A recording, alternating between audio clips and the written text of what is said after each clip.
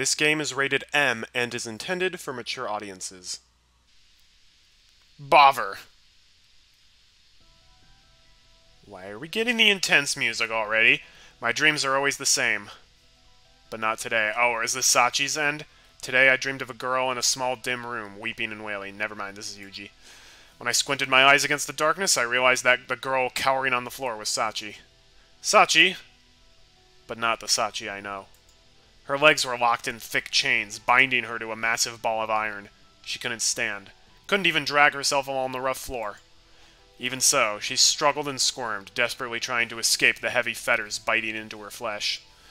But no matter how hard she tried, the cold iron wouldn't yield. Every twist and turn only brought more anguish. In the end, she stopped trying. Sachi was sealed in that gloomy prison with no chance of escape, and I was powerless to help her. I could only watch her, exhausted and hopeless, slowly wasting away.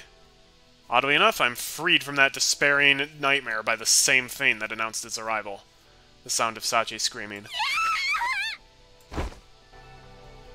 Oh, wow, CG. Was not expecting this.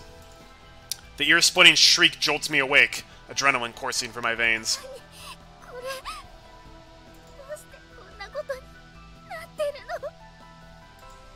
Twisting to my side, I immediately understand that the final scream was all too real.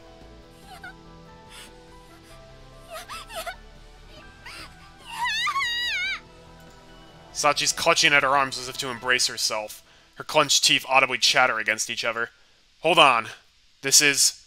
It doesn't take long for me to realize the abnormality of the situation. Sachi admitted that she's been having nightmares lately, and I knew they were leaving her dispirited and exhausted. As of yesterday, the situation didn't seem like an outright emergency, but these symptoms are all too clearly something else entirely. She's experiencing pain and terror well beyond what a mere bad dream can offer. Sachi's eyes are wide open, tears streaming relentlessly down her cheeks, a contorted grimace frozen on her face. It's the expression of a human being forcibly shown a gruesome memory like they'd nothing more to forget.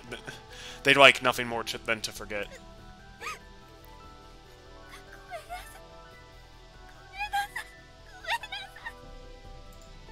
Even as these alarming thoughts run through my head, Sachi continues to grind out apologies like a broken wind-up toy. Damn! I don't know exactly what she's seeing right now, or what triggered her to suddenly enter this state. But whatever the answer to these questions may be, I can't allow this to continue even a second longer. Hey, Sachi! Wake up!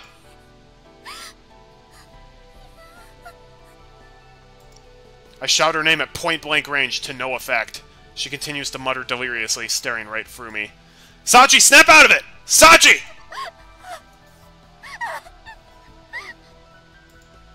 Even when I shake her by the shoulder almost too vigorously, the light doesn't return to her clouded eyes. Damn it! What do I do? How do I make her hear my voice? Ooh. Intense CG. In the end, only one thing comes to mind. Wrapping my arms around Sachi, I envelop her in a gentle hug. It's alright. It's alright. Keeping my voice as calm as possible, I whisper reassuring words in her ear. Just like my master used to do for me. Using that simple warmth of my body, more real than words can ever be, I speak directly to Sachi's heart.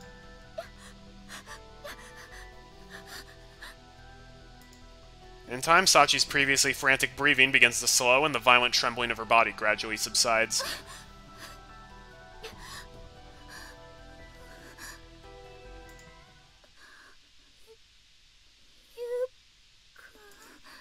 Man, which thumbnail to use? Finally regaining her consciousness, Sachi looks up at me with the eyes of a disoriented child. You alright, Sachi? You were having a nightmare until just a second ago. A pretty terrible one.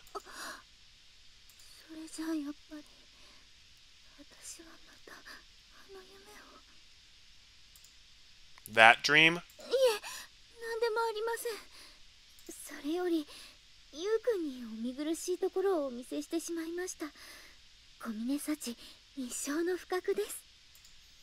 When I try to prod the conversation forward, Sachi avoids the subject with a forced attempt at humor.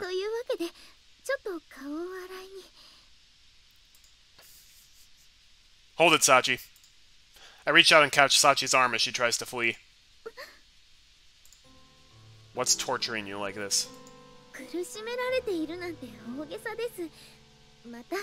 ちょっと怖い夢を見ただけですから。 The girl's doing her best to put up a tough front, but she's still too visibly shaken for it to be halfway convincing. That's a lie. The way you were screaming just now, that wasn't just a bad dream. やっぱりユウくんに隠し事はできませんね。 Mumbling resigned words in a wry tone of voice, Sachi turns back to face me, then slowly lowers herself to a sitting position on my bed. In other words, I was on the money. はい。私の場合は過去を追体験するフラッシュバックという症例に該当するそうです。初めてお医者さんに診てもらった時、そう言われました。 I see. This is one of those times where being right isn't particularly pleasant. I've been so damn pleased with myself for saving Sachi. Self-centered as it may be, this feels like some cosmic slap to the face. Like someone's telling me, you haven't saved anyone yet. There's a sharp, bitter stab of pain somewhere deep in my chest. すみません。私、ユウくんに嘘をついてしまいましたね。 No. You don't need to apologize for that. I understand that she couldn't bring herself to volunteer the truth out of concern for me. To criticize her for that, you'd have to be an oblivious asshole or a genuine sadist. But I do want to know what's making you suffer like this. それは。 Stopping in mid-sentence, Sachi lightly bites her lower lip. From the expression on her face, just thinking about it must be enough to send some painful images flashing through her head. ユウくんは私の誕生日に起こった事故のこと。 You're like the third person to ask me this stream. I know what they wrote on the reports, at least. Not much more.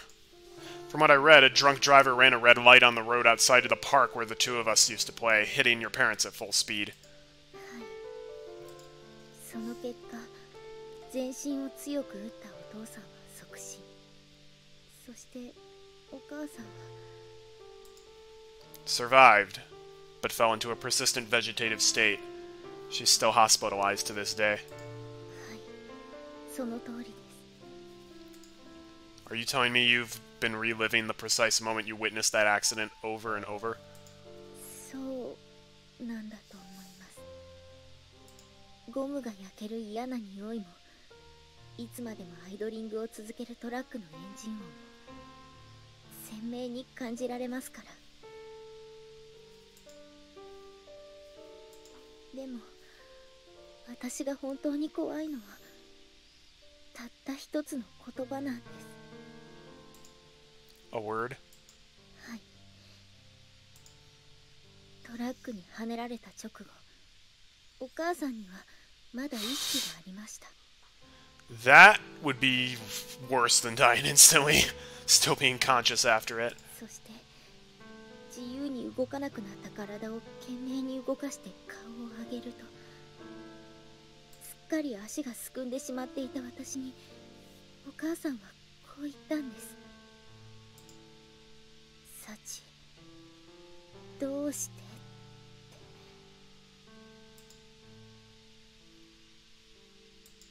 て。それは私にとってとてもショックな言葉でした。どうして今日はお家にいてくれなかったの？どうしてもっといい子でいてくれなかった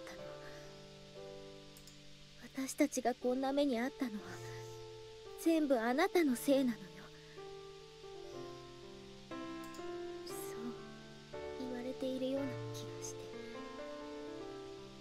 It's not what you wanted to say, but it's understandable why she would think that. 私が病院のベッドで目を覚ました後、お母さんが助かったと聞かされて、最初に怖いって思ってしまったんです。本当ならよかったってそう思うはずなのに、もしお母さんが目を覚ましたらその口から私を憎むような言葉が出るんじゃないかって。 I'm surprised there's not a dub for this, to be honest, because this is not like a new VN by any means. It's over a decade old. I mean, I like the Japanese voices for the most part, with, like, one exception. それが怖くてした後もずっとお見舞いにすら行けなくて。 That's understandable. It would be super hard to visit your mom in a state like that. お父さんやお母さんから恨まれないような子に少しでもいい子にならなくちゃってそう思って。 I don't think Sachi's ever shared these feelings with anyone else. In parallel to this cascade of raw, honest emotion, a constant stream of tears flows down her cheeks. That's enough. As words finally fail her, I embrace her troubling body. I'm sorry for making you talk about something you didn't want to remember. いえ、私の方こそすみません。もう少しだけこのままでいさせてください。 See, it's parts like this where I really enjoy the game. もう I really enjoy the story of the game when it's focused on stuff like this. A little after the sun begins to peek above the horizon, Sachi lifts her face from my chest and smiles at me. You're not lying this time, are you?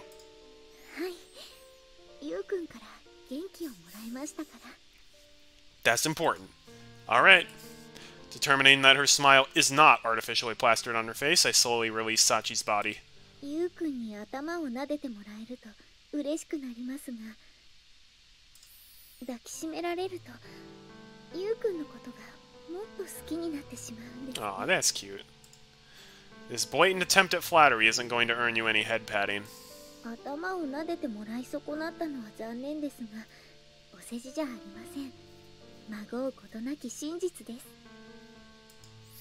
That a fact?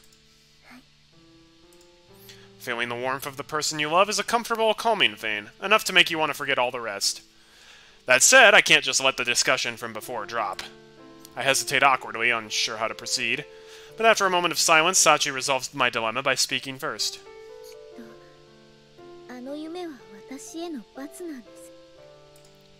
Punishment? はい。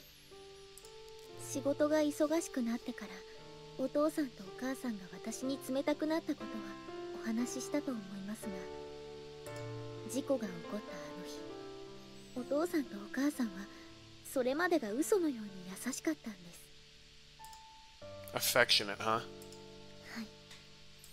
あの日、私が目を覚ますといつも聞こえてきていた機械の音がしないことに気づいたんです。それが気になってリビングに顔を出すと、お父さんとお母さんが並んでテーブルに座っていました。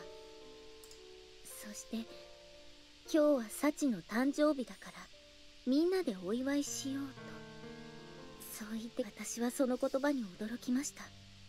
どうして急に二人が優しくなったんだろう。これは夢だろうか。でもすぐにそれが現実だということに気づきました。そしたら急に腹立たしくなってきたんです。今までどんなに私が頑張っても振り向いてくれなかったのに、それなのに誕生日の日だけ優しくするなんて、そんなの都合が良すぎる。そう思った私はすぐに家を飛び出しました。そして私はゆうくんとの待ち合わせ場所だった公園に向かい、夕方になっても家に戻らない私を心配して探しに来たお父さんとお母さん。 I see. That explains how Sachi convinced herself the accident was her fault.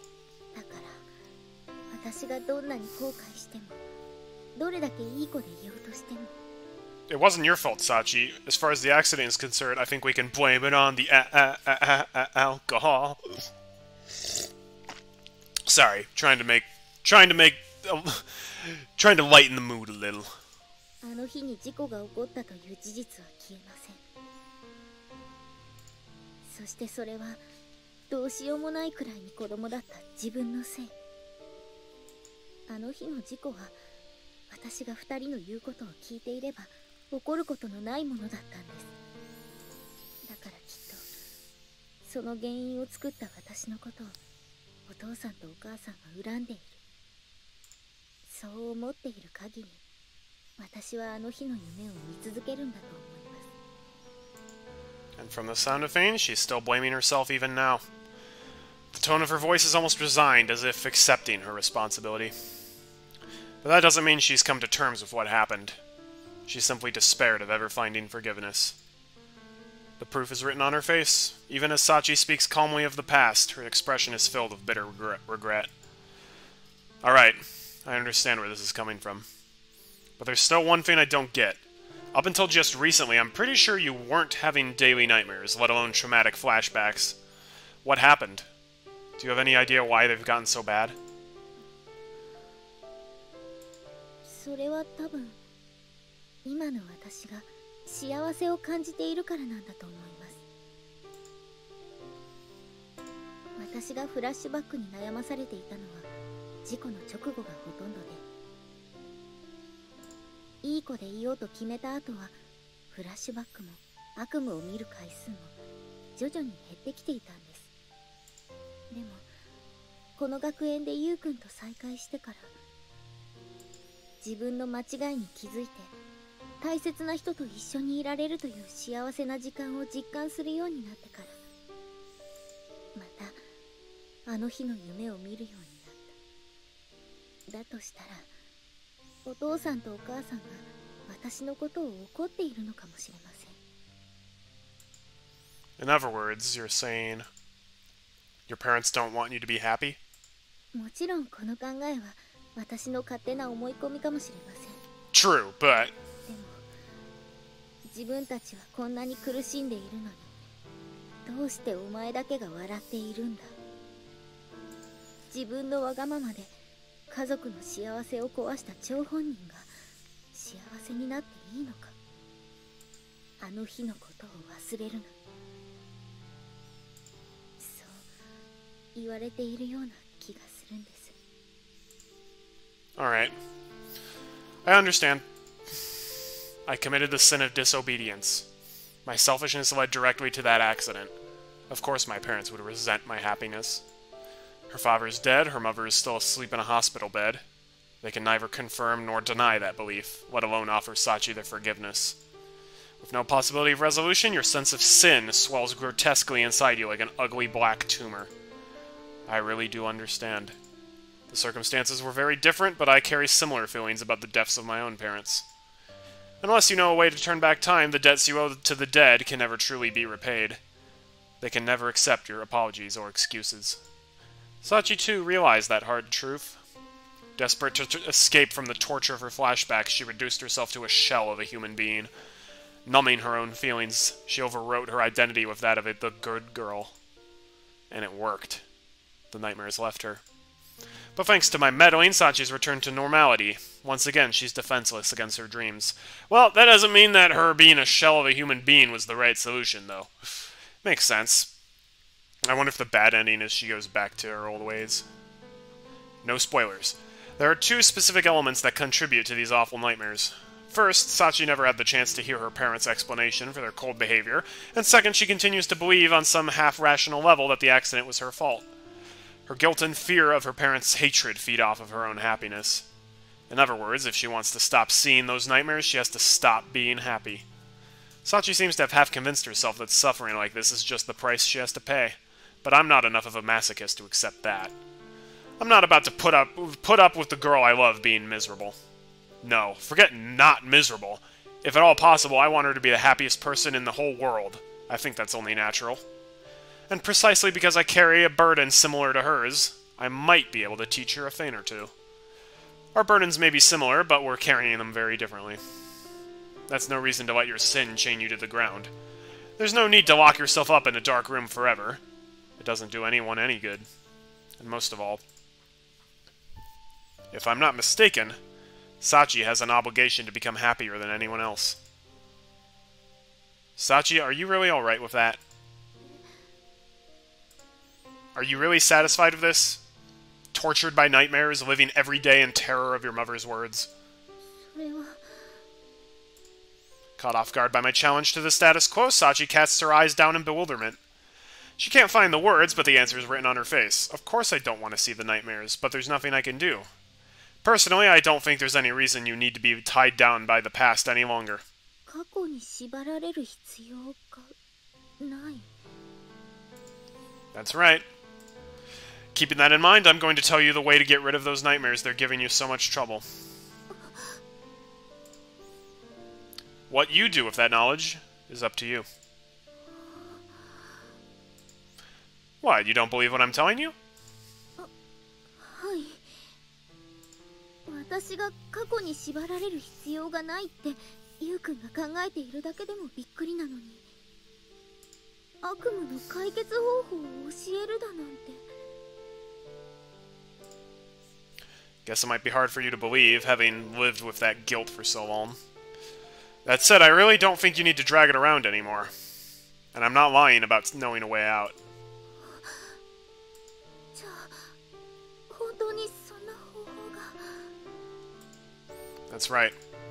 There's only one thing for you to do about these nightmares. Kill the source. Well, that was a little vaguely worded. But he's right. Find the source of the nightmares. Get rid of it. Sachi's got issues. Every character in this game has issues. Also, every human being in living on the Earth has issues. Oh, we get Sachi's perspective now. To end my persistent nightmares, I need only kill the source. 5 days after Yuuji spoke those words to me, I've arrived in the town where I spent the earliest years of my life. I'm here to pay a visit to my mother, sleeping even now in the local hospital. Oh, she's actually going to visit! In this, as in so many other things, I was guided by Yuuji's advice.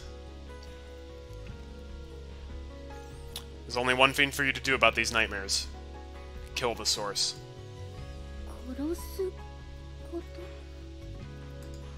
That's right. Your sin won't be forgiven. It's just not possible. So if you want to free yourself from this guilt, you've got no choice but to eliminate its source. There's also this great thing called, mercy, grace, forgiveness.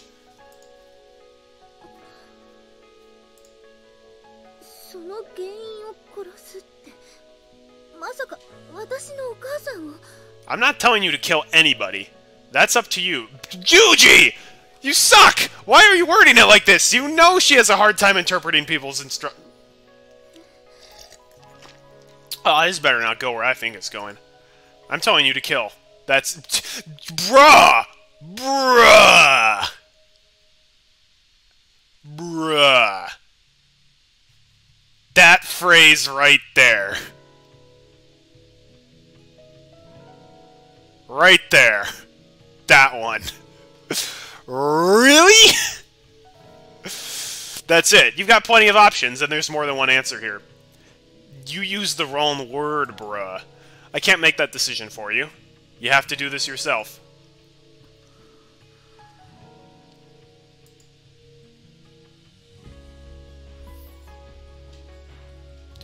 Yuuji, you suck. Presented with this new problem, I began with a serious consideration of the word kill.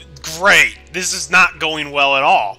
Interpreting it literally, because of course she does, he was telling me to deprive someone of their life, to cause death. Don't do that. From there, I could only find two plausible answers. The first, as had immediately occurred to me, was to kill my mother. No, that's bad. Second was to kill myself. That's also bad! To end my own life. But even now, I'm not confident that I correctly identified the options of which Yuuji spoke. I think he was talking about a metaphorical kill. I think it was more about dealing with the root of your problems. True, killing my mother might put an end to my fear of her final question. What? This is so bad. And if I die, I'll no longer even be capable of suffering or feeling guilt. That's what you think. But fundamentally, I can't help feeling that the act of killing itself is a very extreme way of approaching these problems. Yes, I'm pretty sure he was talking about it figuratively, but also he was not helping his case by using that exact word and saying, interpret it as you will. Bruh, you could get arrested for that, for incitement to violence. Killing my mother would make me a criminal, and killing myself would mean leaving this world behind. In either case, of course, I would no longer be with Yuuji. If these were the answers he wanted me to find, was Yuuji lying when he said that he loved me? My thoughts ran in circles, and before I knew it, 5 days had flown by, and I was no closer to an answer. In the end, Yuuji was unable to hold his silence. No matter what decision you're going to make, you should see your mother first. I think you're capable of that now, Sachi. It's only been a few hours since he spoke those words. You should see your mother. Yeah, I think that's a good idea. お母さんに会う The moment I heard his proposal, my heart thudded heavily in my breast. Since the day of the accident, my mother has never spoken, never opened her eyes. She's been reduced to a living symbol of my indelible sin. And if Mom really does resent me, she might not even want to see my face. These very thoughts have kept me from visiting her for many years now. Not to say that the visits I paid her in those first few weeks were worthy of the name. Since that horrible day, I've never once managed to spend any real time with her. Perhaps Uncle Akihiro understood how I felt. He didn't challenge me on the matter, or even encourage me to make the trip. In that case, there was no real reason for me to visit that hospital, or so I allowed myself to believe. In truth, I've just been making selfish excuses. I was running away from my own mother. That neglect is proof enough that I never really overcame my guilt toward her. I was simply hiding from it. As long as I permit myself that cowardice, it may well be impossible to find a meaningful answer to my current dilemma. And so I resolved to face what I had refused to acknowledge for so long. でも殺すしかないっていうのは本当に Or, choice free, Yuuji is full of it. Which is the correct answer. Of course, speaking the question out loud doesn't get me any closer to an answer. Yukun's always 3 or 4 steps ahead of me, thinking on a far higher level. This puzzle must have meaning, and I want very badly to reach the answer he found. Yuuji, you suck. But even so, I must admit I find myself disturbed. Yes, you should be disturbed!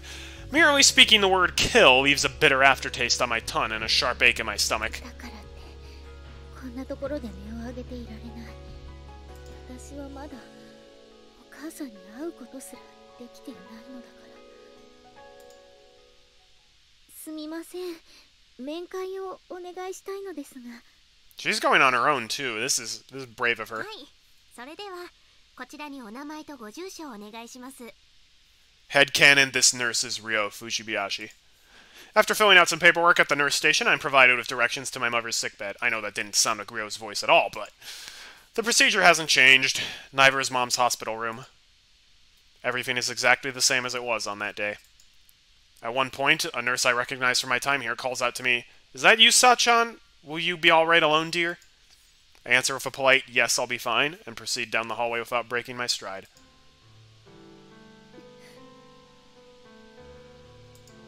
But when I finally arrive in front of my mother's hospital room, my breath catches in my throat.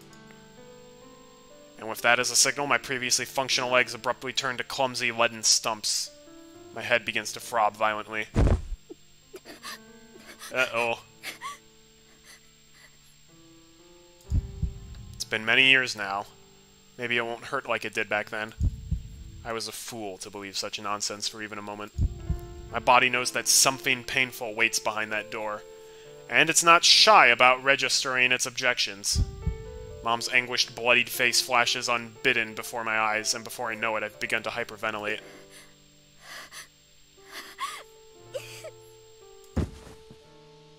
Gradually, even standing grows perilously difficult, and I find myself leaning heavily against the corridor wall. ちょっとさっちゃん、大丈夫？は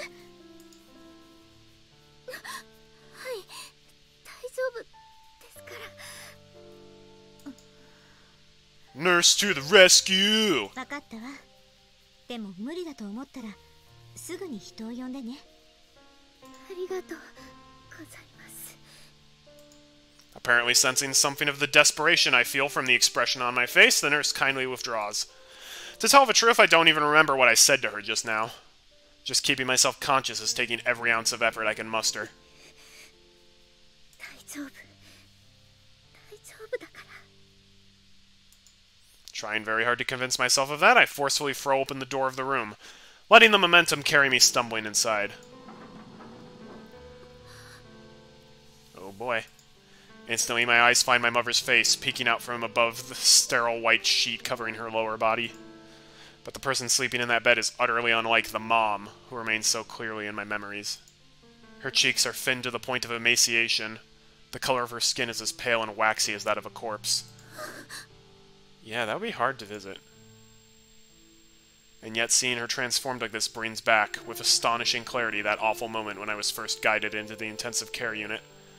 The first time I saw what had become of her. She lay there in a nest of unfamiliar machines. A huge oxygen mask covered her mouth. Her body was pierced with IV needles. Medical tubing connected her to strange electronic equipment. And even as the machines hissed and clicked around her, my mother simply lay there. So still, it seemed that she'd been transformed to stone. When I saw her there, I remember feeling the same way I do now.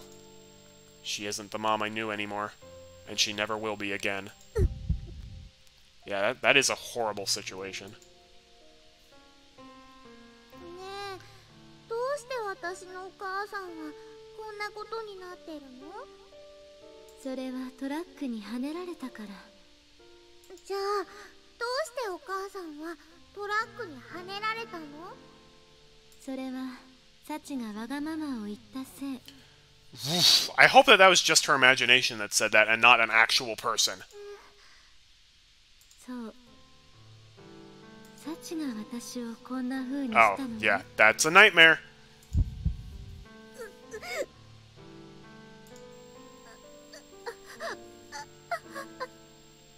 This is definitely difficult to watch. But a different kind of difficult from what this usually is. The words echo forcefully through my head, as though someone's drilled a hole into my skull and whispered them directly into my brain. Cold sweat seeps from my forehead.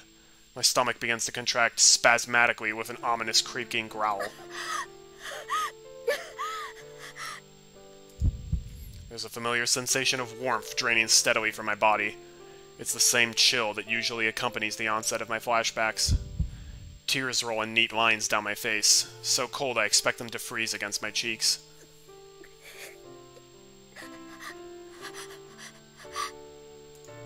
It's fortunate that I didn't eat anything before this trip. Had I chosen to stop for lunch, I'd likely be vomiting it up right about now. That was the usual conclusion to my visits. In the old days, I would empty my stomach, a nurse would come running up, and that would be that. But today is different. Today, no one ushered me in here. I came of my own free will, resolved to face this. Yukun told me that I should see my mother. That advice was an implicit affirmation of his trust in me. He believes I'm capable of this visit. I can't give up now. It's simply not an option. I've come this far to put an end to my nightmares. I won't allow myself to turn back.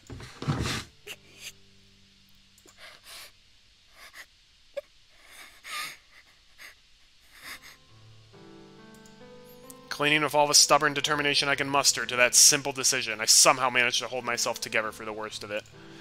And eventually, through an enormous effort of will, I'm able to shakily lower myself into the folding chair that sits at the side of the bed. Aww.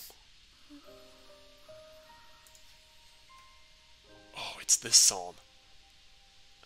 I love this psalm. I've been waiting for it to come on. Wow. This is very sad. How many hours have passed since I collapsed into this chair? Well, it's sunset now, so quite a few. It feels like only moments ago, but the sun's already sinking low into the sky. The unlighted room's illuminated by a warm orange glow from the window behind me. Now that I think about it more carefully, it must have taken nearly an entire hour to calm myself to the point where I could gaze at Mom's face like this. But it's been many hours since then, and I've gone no further. No words, no movement. I've spent the afternoon glued to this chair like a statue. I'm finally able to visit my mother. I can finally look her in the face again. There should be so many things to say, so many things to tell her, to ask her. But now that I'm actually gazing down on her lined, impassive face, the words have betrayed me. They've melted into thin air, leaving no trace by which I might find them.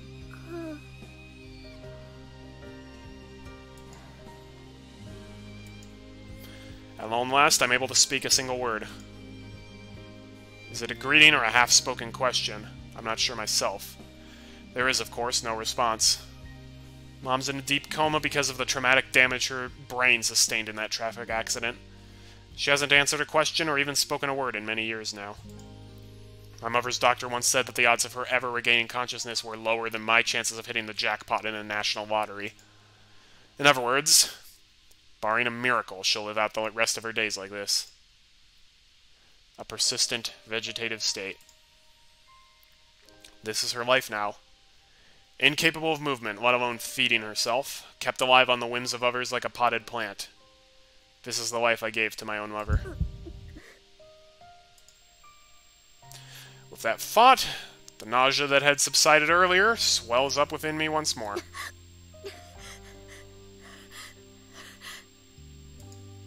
Suffering comes to me in unpredictable waves, with all the random malevolence of a curse. Weary and numb, I observe my own pain through a curious sense of detachment, and I reach my first real conclusion of the day. そうか。ふうくんが言いたかったのはそういうことだったのかもしれない。 By visiting my mother for the first time in many years, by directly facing my guilt in its most raw and undiluted form, he wanted to make me realize this. That so long as I live, I'll never simply be released from the suffering. My father's dead, my mother's sleeping, and she's never going to wake up. That's reality. This status quo isn't going to abruptly change for the better.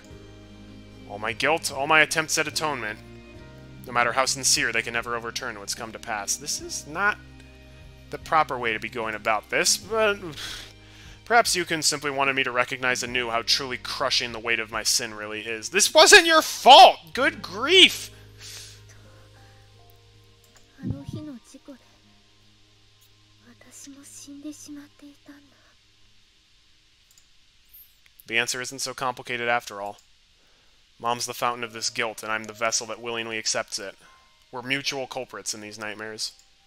So long as the two of us continue to cooperate, my suffering will go on indefinitely. That's not a logical conclusion to go for. In that case, I have to kill myself. I have to kill my... Both of these options suck! Both of these options are terrible!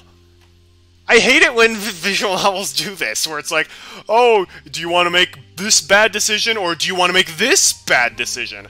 I have to kill myself, or I have to kill Mom. I have to pick one of those? Yes.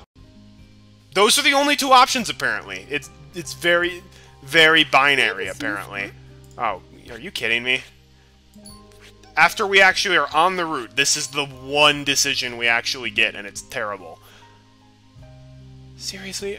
Okay, I know exactly where the game is going with this. I know exactly where the game is going with this, and I don't like it. Where I'm guessing this is what determines whether it's the good ending or the bad ending, and I'm pretty sure that telling Sachi to kill herself is not going to be the good ending. So, from what I'm guessing is, kill myself means we get the bad ending, kill Mom is going to be the quote-unquote good ending, because we're probably going to be, like, putting her out of her suffering. Which, I don't agree with that. I do not agree with that at all. I don't believe that we have the right to determine who should live or die.